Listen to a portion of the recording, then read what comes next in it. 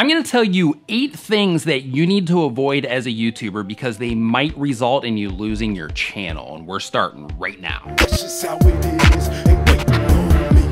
What is going on? My name is Nick from tubertools.com. Welcome to another video. If this is your first time here and you want to learn how to grow your channel, make videos, and all types of other YouTube related stuff, start now by subscribing and clicking the bell so you don't miss anything. A lot of work goes into a YouTube channel, especially if you've been doing it for a while, and there are a lot of things that people are overlooking on a regular basis, and I want to bring them to your attention right now. So listen, watch this entire video because there's going to be some of these that are basic, and then there's going to be other ones to where you're going to say, oh my gosh, I didn't even know that I had to do that. I need to fix that right now. Number 1, using copyright protected clips and images in your videos and or your thumbnails. I see tons of channels doing this, and if you're using copyright material, you are running a risk of having problems. Yes, there is fair use, but just because you're putting a video on YouTube does not make it fair use. There are all types of technicalities involved in fair use in terms of if you can or cannot use something, so it's extremely important that if you can, if the content that you're making supports it,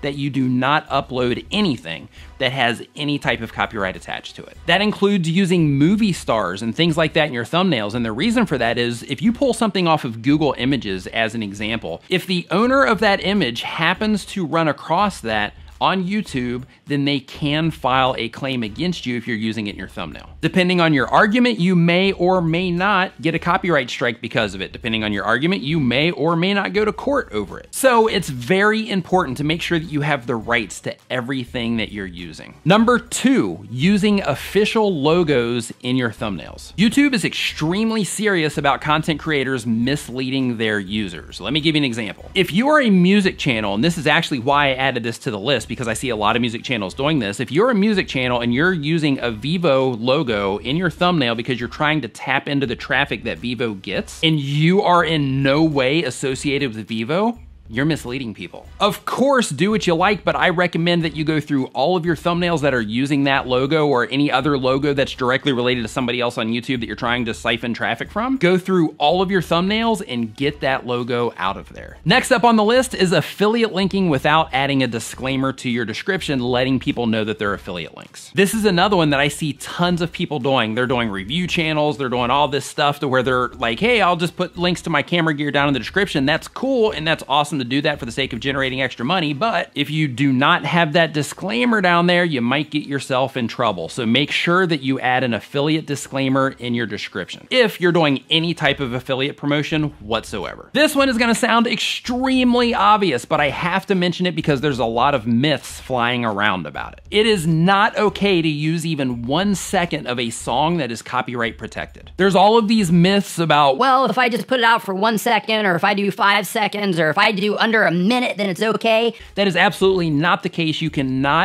do not ever have permission to use copyright protected tracks. Well, unless of course you actually get legal permission, you get a license to use that track, then you can. Now, if you are looking for music that you can use in your videos, I recently made a video that you can check out right up here that's gonna show you 5 different places that you can get music to use in your videos. Next up on this list is giveaways. If you are doing giveaways, you have to add specific things to your description.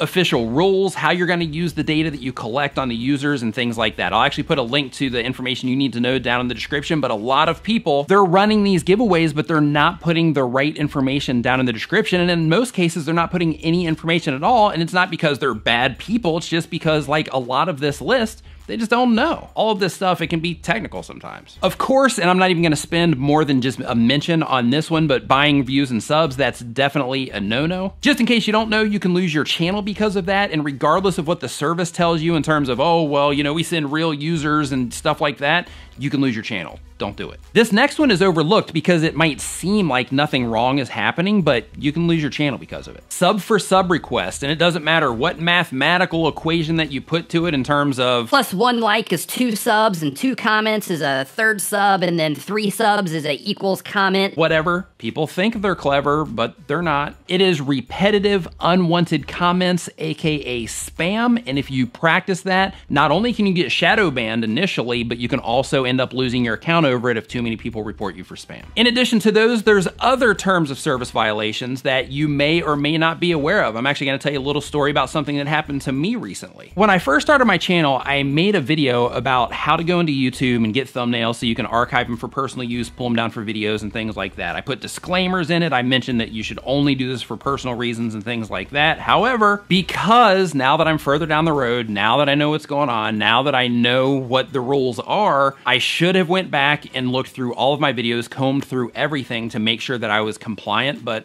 I didn't. And because of that, I got a community guideline strike on my account. Now, I got it taken care of. It's no longer there. That whole thing is gone. But the fact is that it's very important to make sure that not only are you compliant now with what's going on, but you need to go back through your old videos and make sure that you're still compliant with stuff that you uploaded a very long time ago. It can happen to all of us. As Beanie and Doug know, the ban hammer is strong, right? And that applies to YouTube and us as well. So make sure that whatever it is that you're doing here on the platform, that you're compliant with all of the rules. I'm gonna actually put a link in the description to the YouTube terms of service so you can make sure that you go down there and you check that out so you can protect yourself. I'll put some additional resource material down there as well, just so you can make sure that you're playing by the rules and you're not doing anything that you shouldn't be doing so that your channel doesn't get deleted.